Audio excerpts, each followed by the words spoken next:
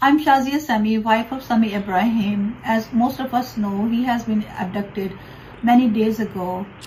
Sami Ibrahim is a well-renowned journalist working in USA and Pakistan. We have contacted all the relative authorities, but so far we have not heard anything positive. Me and my children are very concerned and distressed about his disappearance. My 12-year-old child asks me every day where my dad is, when he will come home, when I will be able to hug him. That made me cry.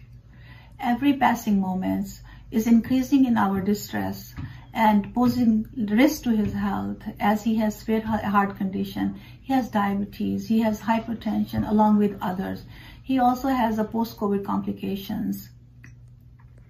I'm pleading to everyone living in cities, state, any country around the globe that if anyone knows about the Samis, any clues, please contact us. Thank you so much for watching this video. I'm Shazia Sami, wife of Sami Ibrahim. As most of us know, he has been abducted many days ago. Sami Ibrahim is a well-renowned journalist working in USA and Pakistan. We have contacted all the relative authorities, but so far we have not heard anything positive.